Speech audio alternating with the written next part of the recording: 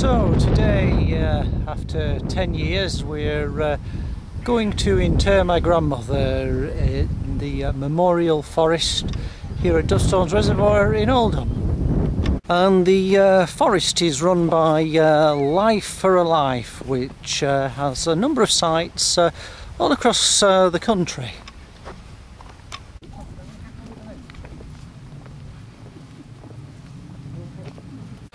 So my grand's plot is up the side of the hill.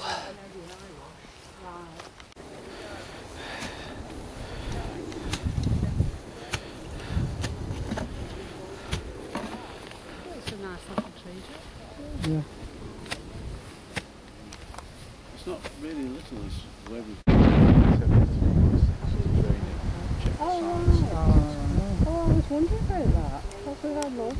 19 years, and the father was an undertaker, and she hasn't buried her dad yet because she hasn't decided what to do. So I will phone her up, and I'm going to tell her that this is what she should do. This is... Yeah, you could put that one for your Huh? How's that?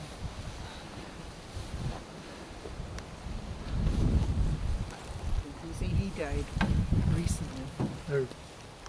So, now finished, and the tree is going to stay there for many a year, and in the environmental phase it's doing quite well because in its first year it's going to absorb 7.25 kilos of CO2, so there we are.